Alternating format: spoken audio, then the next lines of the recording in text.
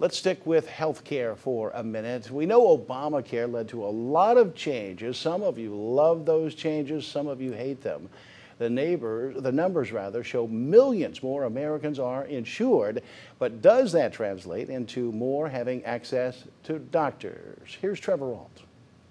With the new year approaching, presidential candidates out on the campaign trail continue to tout their individual ideas for health care reform, with some proposing Medicare for all, the government providing insurance for all citizens. But before Americans move forward, researchers from the UCLA School of Medicine are taking a look back. After the Affordable Care Act was passed, many in healthcare worried that all the newly insured Americans under Medicaid expansion could flood emergency departments, driving up costs and wait times. But according to these researchers, the exact opposite happened. They looked at more than 17,000 people in states that expanded Medicaid and found that more people were able to start seeing a doctor regularly, and by focusing on preventative care, there was less need for emergency care.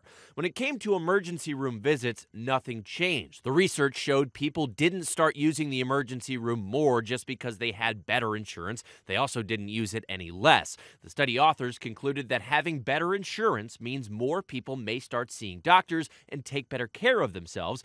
The study authors concluded that having better insurance, whether it's provided by the government or a private company, means more people may start seeing their doctors and take better care of themselves, and this may actually reduce expensive emergency room visits in the long run. With this Medical Minute, I'm Trevor Alt, ABC News.